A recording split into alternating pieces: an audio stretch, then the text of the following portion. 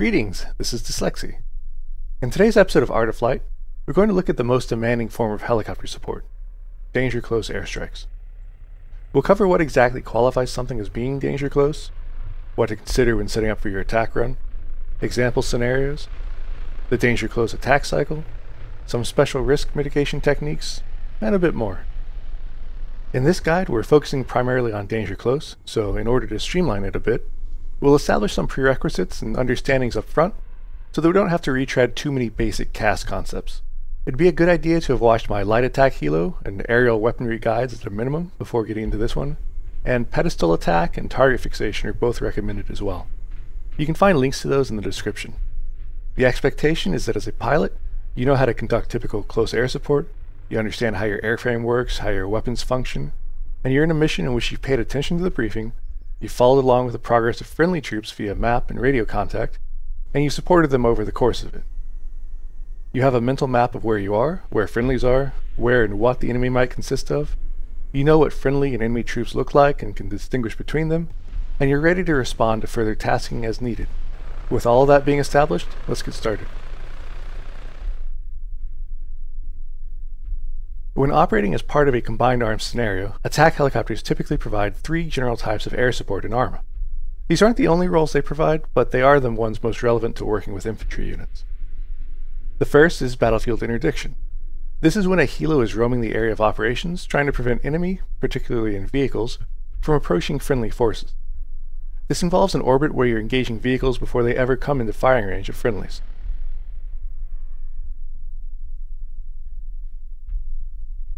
Next, we have close air support. This includes things like ground forces asking for you to soften up an enemy position, bunker, or otherwise doing a strike that's somewhere in the realm of 200 or more meters away from the nearest friendly ground element, as well as striking enemy vehicles that are within engagement range of friendlies. Finally, there's danger close. This is everything within roughly 200 meters of friendlies, where a big part of the strike is making sure that friendly positions are accounted for. Anytime you're hitting targets within that range, you're considering it to be a danger close strike, and are factoring in all the things we'll be talking about in this guide. The point of a FAC or other ground unit calling something as danger close is primarily to help indicate that friendlies are in the vicinity of the enemy. It's a means of ensuring both sides, air and ground, are aware of the risks involved with airstrikes.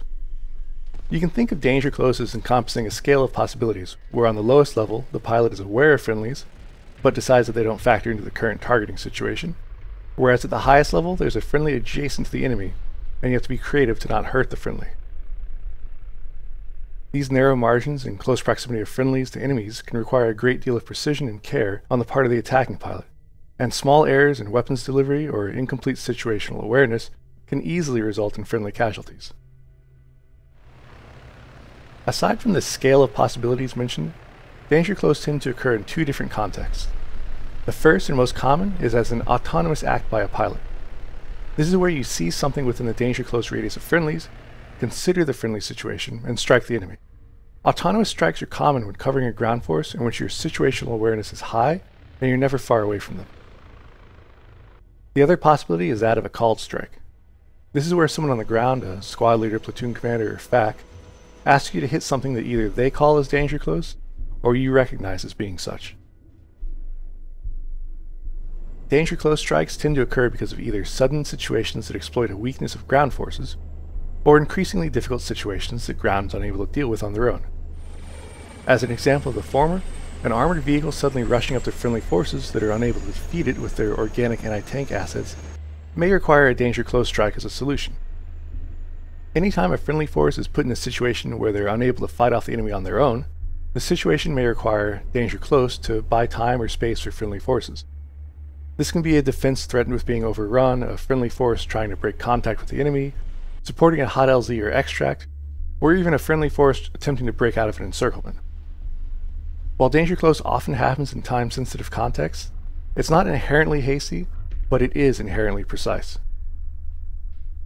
Let's take a look at the kind of scenarios you can expect to employ danger close in. These are representative, but of course they're not entirely comprehensive. For this, we'll be using a basic infantry platoon of friendlies as illustration, which is Alpha, Bravo, and Charlie squads, along with a platoon headquarters element. We'll also use these infantry icons to indicate individual unit positions for some scenarios. Sometimes danger close will take the form of friendly forces in a clearly defined area, calling for you to strike something that's also clearly distinct from them. In this example, one squad has been surprised by enemy rushing them from across the road. You can easily distinguish the friendly from enemy positions thanks to the road. You know friendlies are holding in place, and thus it's easy to make runs on the enemy position. A variation of this is when friendlies are holding a well-defined position like this castle, and the enemy is approaching from a variety of angles. Since you know friendlies are not going to be outside of the defensive position, you have clarity in that anything moving around outside is enemy and can be engaged, all the way up to the walls if need be. At other times, things will be a little less clear. Urban areas are a good example of this, where it might take some effort to figure out exactly where everyone is, and where the enemy is relative to that. Ground forces can help out in these scenarios by employing smoke, positioning themselves in a way that's more clear from the air, and so forth. This example is a bit lacking in clarity. The enemy and friendly positions aren't aligned to any particular urban feature. By contrast, here's the ground commander having repositioned their units to where they hold an area that can easily be described to air. In this case, everyone is within an area defined by roads, and anything outside of the box they create is considered hostile. Another typical example is protecting an insert or extract. In these situations, you may be striking things very close to the landing zone with the intent of suppressing or killing enemy that threaten it. Maintaining awareness of the friendly troops as they move to board or dismount from their helos is the important thing here, as well as ensuring friendly helos don't get between you and the targets.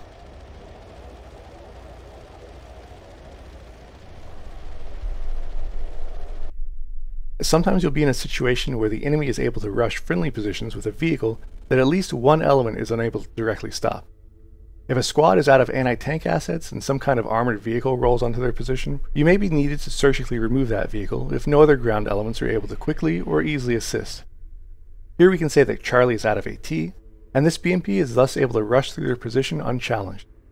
While Alpha and Bravo could potentially hit it, there may not be enough time to wait for them to get into position, as a BMP might very well wipe out Charlie in the meantime. This kind of situation is the perfect one to use a steep or even pedestal attack. The cycle that a pilot goes through when conducting danger close work is structured after the OODA loop by Colonel John Boyd. This is an interpreted and streamlined version of it for our purposes. We'll simply call it the danger close cycle. This consists of 4 phases: observing, orienting, deciding, and acting, which continuously loop.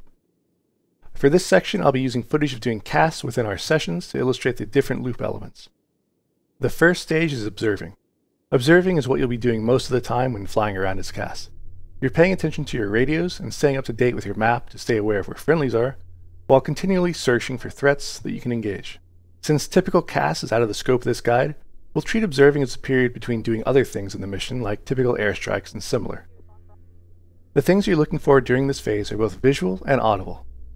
The visual elements are threats that are either within danger close range of friendly forces or likely will soon be, and particularly highly mobile threats like vehicles or intact enemy elements that seem to be approaching friendlies from a direction that they don't have well covered. From the audio standpoint, you're listening to your radios and updating your understanding of the situation based on what's being said.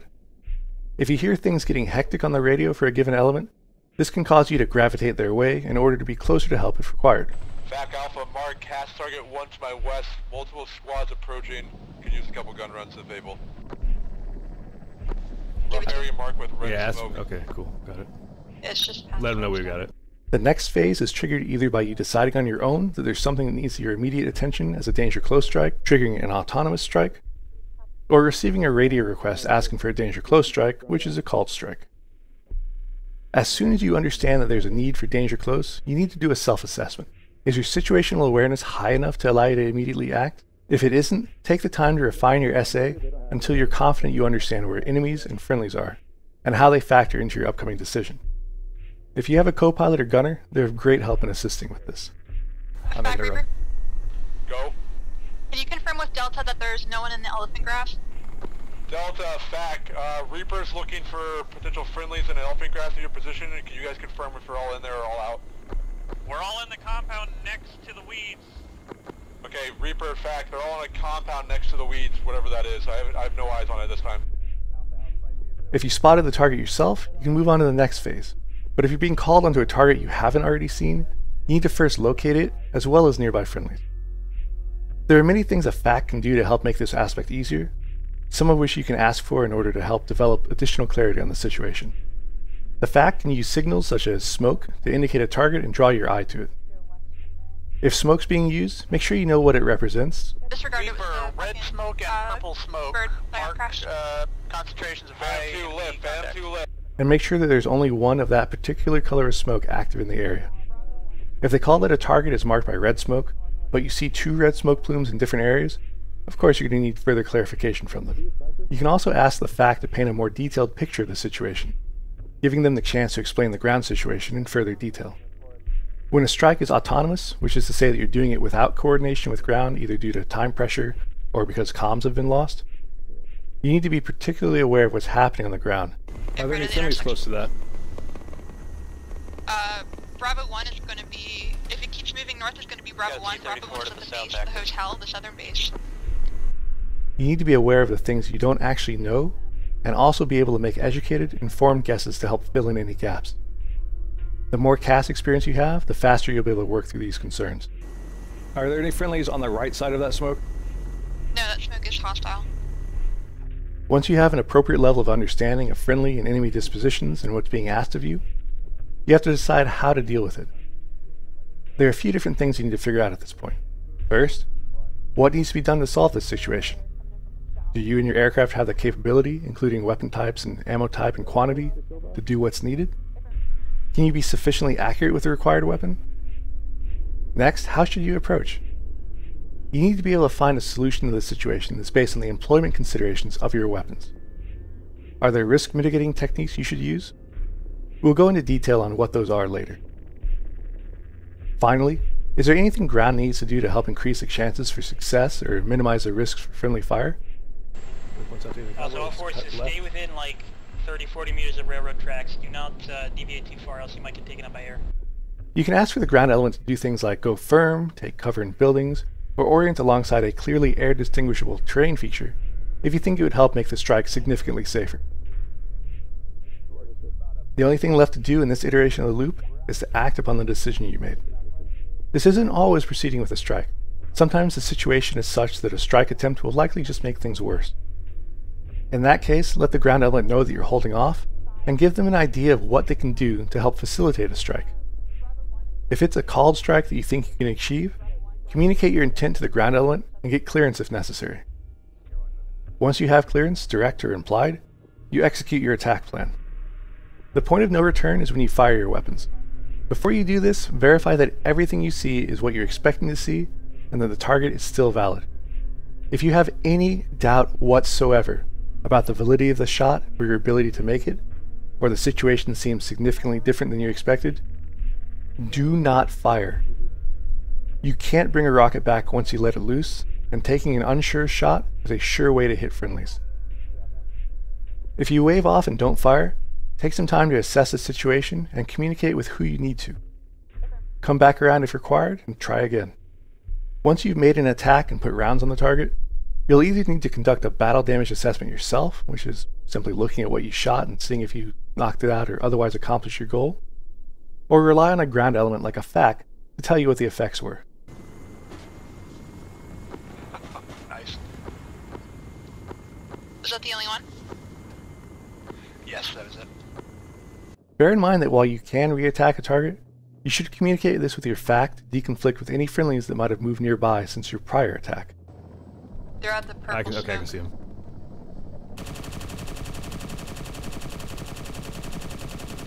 And once you're done with the target, you go back to observing. For this next part, it's important that you've already seen my aerial weaponry guide, as we'll be building upon concepts from it, as well as using terminology introduced in it.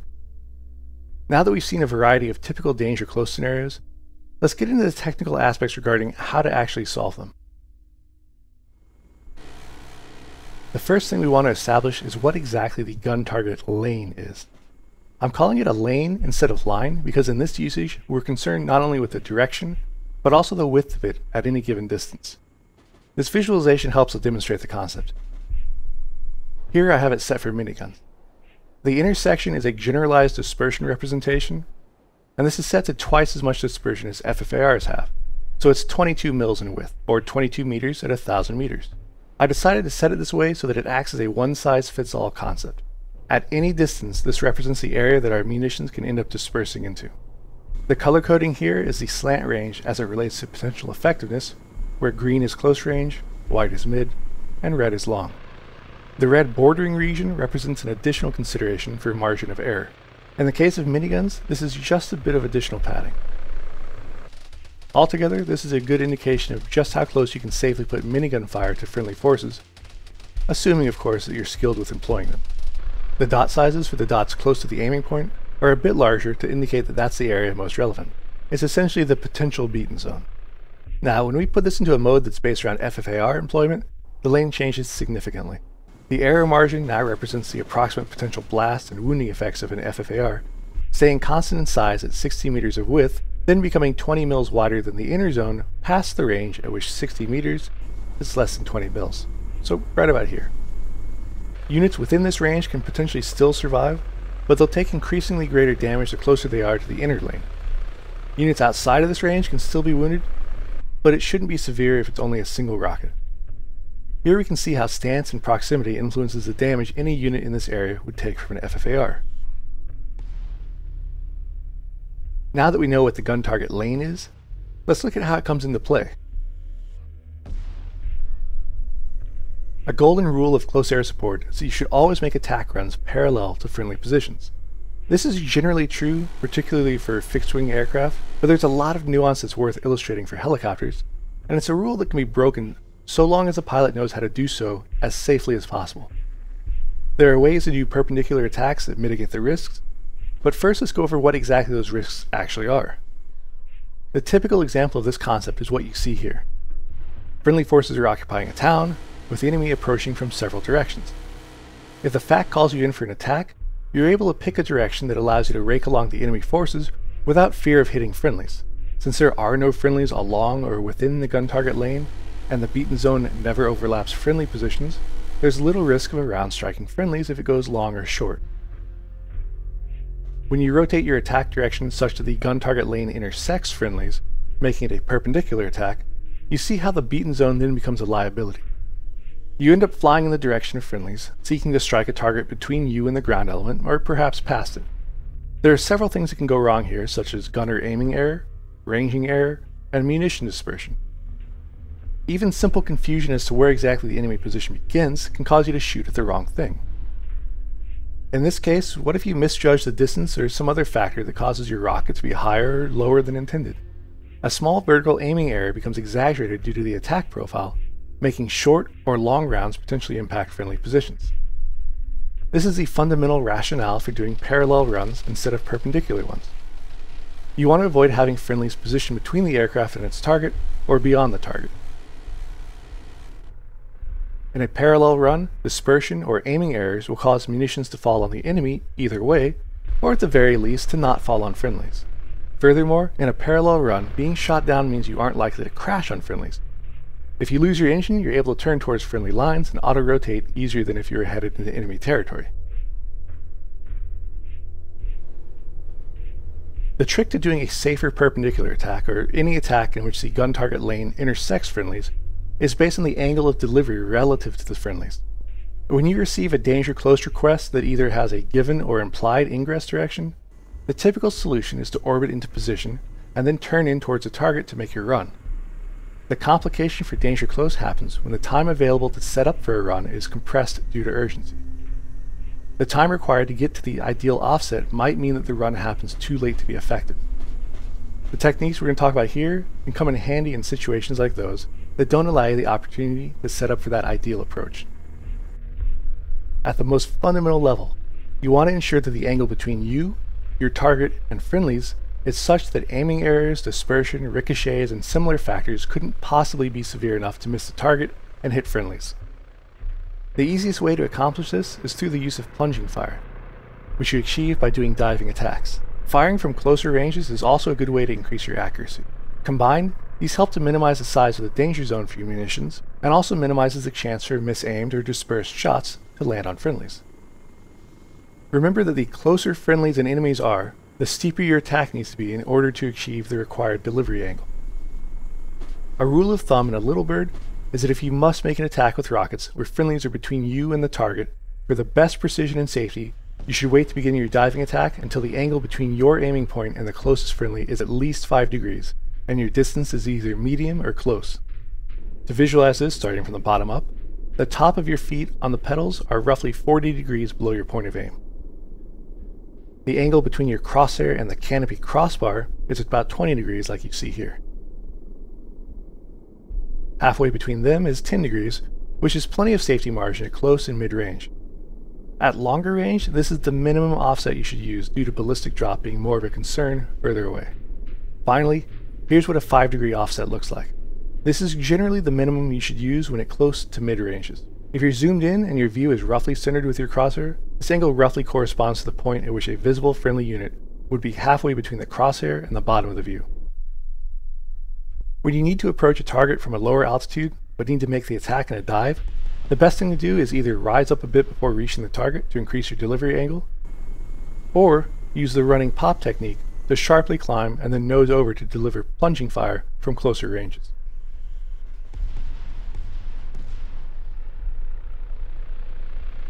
Keep in mind that while pure low-level grazing attacks aren't a good idea to use in a perpendicular run, achieving a 5-degree separation between the target and nearby friendlies doesn't take a great deal of maneuvering, and it's almost always viable to permit a safer attack. The distinction between point and area fire is pretty straightforward. In one of them you're aiming at a specific target, while in the other you're aiming at a general area. Point targets are clusters of infantry, vehicles, or anything where you're able to aim directly at and engage the target. Plenty of danger close fits this form, and it's rather self-explanatory. Area targets are often done as a defensive measure, where you're being asked to suppress an area that's threatening some action the friendly forces are taking, such as extracting via helicopters. When doing area fire, you manually disperse your shots in order to cover the widest area, typically with rockets. By making rocket runs along a linear area target, you can effectively block the enemy from progressing through that area for a short time. Hitting a tree line while friendlies are being picked up in a nearby field is a good example of this. For attack helicopters with turret-mounted autocannons, the gun target lane is aligned with the direction of the gun, not the aircraft's actual direction of flight. Because of this, the dynamics of how parallel versus perpendicular works are altered. While the considerations are the same when flying at and engaging targets, they shift if the helo is orbiting the area or employing from a distance standoff. Due to the range and ballistics of autocannon rounds, the further away from the target you are and the shallower the angle, the more critical it becomes that every burst is properly ranged by your gunner. If they forget to do this at long range, it's possible for a burst to land hundreds of meters away from where it was intended. Consider this situation. We engage a target and properly laze it, then we shift to a different target without relazing. From our shallow perspective, this seems okay, but it actually means that we're firing at a close target with a far ranging, which causes the rounds to impact friendly positions.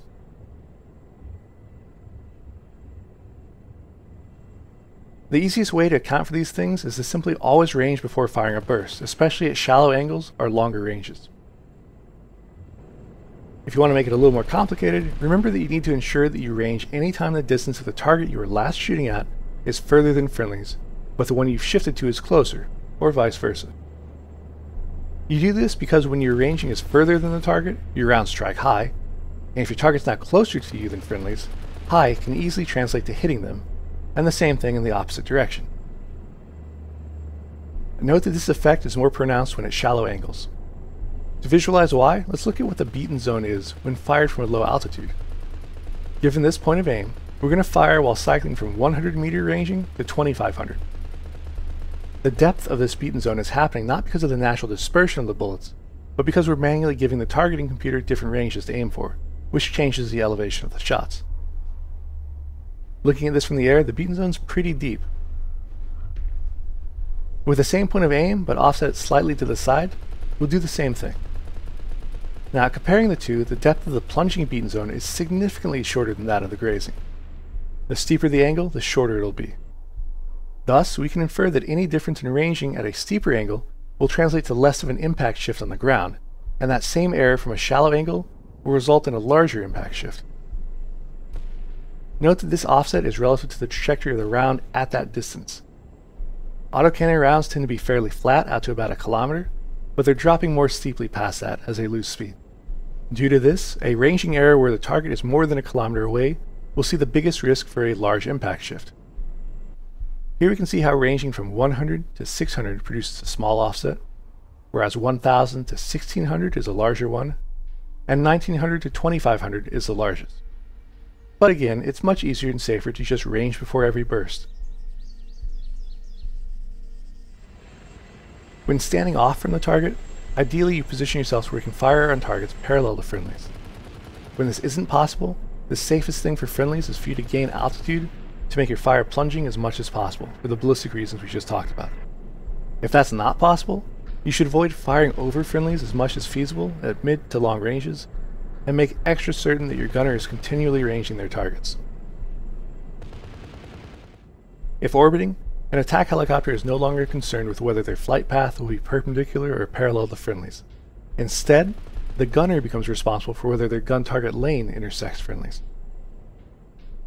When ricochets are a concern, pilots are responsible for ensuring their gunner ceases fire when friendlies are in that ricochet zone, as they're typically more aware of what portion of the orbit they're currently in. This is mainly a concern when using grazing fire from longer ranges. Plunging fire can largely mitigate the issue. When using grazing fire, this ceasefire happens at least once during each orbit of a given target, and the danger area's size is based on where friendlies are relative to that target. A single friendly element might have a small ricochet danger area, while many elements spread out may encompass a much larger portion of the orbit. If friendly forces are being attacked from multiple directions, orbiting their position from a distance makes it possible to continually engage targets parallel with them. You can keep the gun target lane from intersecting them, while the orbiting motion of the helo continually brings new targets into your lane, as you see here. When it comes to situations where perpendicular shots seem necessary during an orbit, which is to say you want to shoot at something that places friendlies in the gun target lane, remember that at closer ranges and shallower angles you can fire at targets beyond friendlies, so long as you range properly and don't cut it too close. Shooting at targets between you and friendlies is a bad idea, particularly when your ricochets are factored in, unless you're doing steeply plunging fire. Gaining altitude and making plunging attacks is the easiest way to simplify the gunnery considerations. Being within close range of friendlies and shooting down at threats around them makes ballistics virtually irrelevant, because the highest ranging and the lowest ranging will only change the point of impact by a matter of meters. So to summarize, the riskiest shooting happens at longer ranges with grazing fire due to the steep trajectory of autocannon rounds, while the safest is at close range with plunging fire.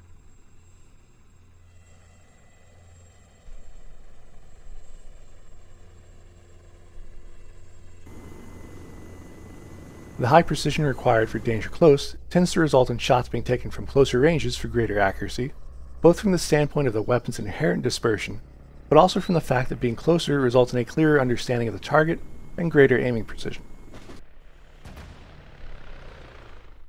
Consider the 11mm dispersion of a typical FFAR. At 1 kilometer, that's an 11-meter wide area that you could land in, with the depth depending on the angle of your attack. In the context of danger close, 11 meters is a pretty big error margin. However, if you wait to take that shot at 500 meters slant range, you move that down to a roughly 6-meter wide beaten zone. If you bring it even closer, at 250 meters, you're able to place the rocket in a 3-meter wide beaten zone. Thus, firing from closer ranges increases your risk as a pilot while reducing the risk to those on the ground, and it's often the right choice to make. If using an aircraft that has rockets launching from different pods, keep in mind which one fired last so that you know how to account for the slight offset that will come from one launching from the opposite side. If you're not sure about your level of precision in a given situation, you can use the technique of walking your rounds towards the target. To do this, you pick a point near the target but on the opposite side of it from friendlies, you fire at that, and then you adjust your fire incrementally closer until you're getting the desired effects on your intended target. Walking your rounds is commonly used with attack helicopter autocannons due to their relatively high dispersion, but it can also be used with other weapons. So here's where things get really spicy. To preface this, all danger close has risk involved. The more experienced you are, the more you're able to manage this risk. The technique I'll be demonstrating next is not for your first danger close run. This demands high precision and situational awareness. and if you mess it up, you will hit a friendly. If you've never done this, you need to spend a lot of time flying in the editor and practicing this. Don't use this technique unless you know you'll succeed. Blast masking is a technique of placing rockets such that some sort of hard barrier shields nearby friendlies from the explosion's effects. Before we show it being used from the air, let's take a moment to simply illustrate how explosions work in Arma. When something like an FFAR detonates, anything within the radius of it will take damage, provided that there's a clear line of sight from the center of the blast to that person. What you're seeing is a representation of an explosion. This is roughly equal to the danger area of an FFAR.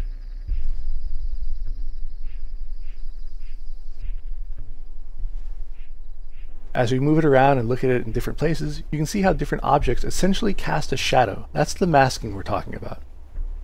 At its most extreme, here's how significant blast masking can be. This person is right on the other side of the wall from where FFARs are hitting, and when each detonates, they're fine. The wall absorbs the blast for them. However, there are some complications involved in this. A weak structure like a wooden or corrugated fence won't actually stop the blast, as you can see here, and some wooden sheds are like this as well. Some structures are weak or may have been weakened over the course of the mission and can collapse upon taking damage, damaging those around them even if the actual rocket's blast was absorbed. Windows and subtle gaps can be rather complicated. A rocket hitting on one side of a building may be able to kill someone on the other side of it if there's a window between the two with a clear line of sight. With this barn, blasts are blocked by the walls, but if something happens to hit on the side where a small gap exists, the blast can get in and kill someone on the other side. When using blast masking during danger close, you almost always will be conducting a steep attack and almost always will fire from close range. This gives you the highest precision and the smallest potential for aiming or dispersion errors. Let's look at a few different examples of scenarios where this could occur. But again, I can't stress highly enough how this is not a tactic for a novice to employ. It is extremely high risk if you aren't completely comfortable with your aircraft and accuracy. So here we have a simple building mask. Friendlies are on one side of a building, the enemy's on the other, and you can put a rocket on them without hurting your friends.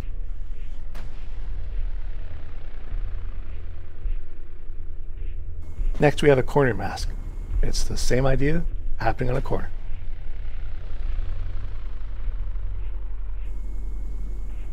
And here's a wall mask. The thickness of this kind of wall is a generally reliable indicator that can handle at least one FFAR going off near it. And here we have masking with boulders. You'll often find blast masking to be a useful technique when there's friendly that are wounded and they can't easily move away from a target. To summarize, blast masking is a viable option if you have the proficiency, accuracy, and confidence for it, and the situation makes it usable. It always carries risk, but with practice, you'll be able to figure out what those risks are in any given situation and be able to make a proper judgment call. Offsetting is a technique used with large blast radius explosive weapons like rockets. When a target is so close to friendlies that a rocket hitting it will likely splash those friendlies as well, offsetting can be used to have an effect on the target while minimizing risk to the friendlies. Offsetting requires there to be a clear direction that can be considered as away from friendlies, so a vehicle in the center of a squad doesn't really allow for it. Consider this scenario. This BRDM is positioned right by friendlies hidden behind this wooden fence. If the answer we come up with is to use a rocket, the best way to do so is to aim it such that it hits on the other side of the BRDM relative to friendlies, putting them outside of the rocket's blast range and either damaging the vehicle enough that the crew bails, or destroying the wheels and rendering it immobile, or perhaps the gun.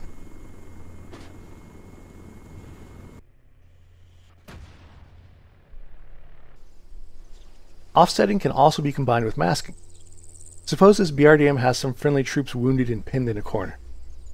Firing at it directly could easily lead to the rocket being slightly offset and killing friendlies. In this case, any impact to the left or the front of the BRDM could potentially get those friendlies. So to compensate, we can offset behind it and use a masking of the wall to protect them.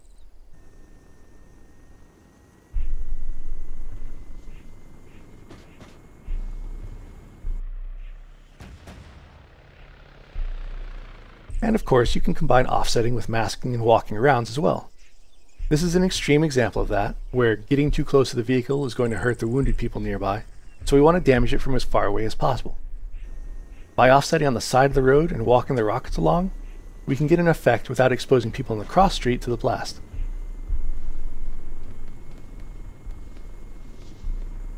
The last thing we'll reiterate is confidence.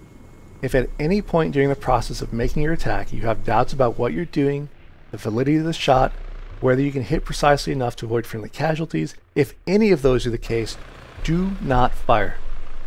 You can always come back around for another pass. Remember that when you're acting as CAS, the players on the ground are depending on you to know your craft. Mistakes can be costly, and overconfidence can hurt the experience for those you're supporting due to friendly fire or similar. Danger close is something you need to practice constantly, and being able to deliver it with precision can not only turn the tide for those on the ground, it can also be an incredibly cinematic experience for them. You're there to support them, and sometimes that support takes the form of making a situation that much more memorable through your precision fire. You're not paying for fuel, bullets, or rockets in the editors, so there's nothing stopping you from spending them to develop your proficiency. And as always, practice, practice, and then practice some more. This is dslyecxi, and until next time, take care.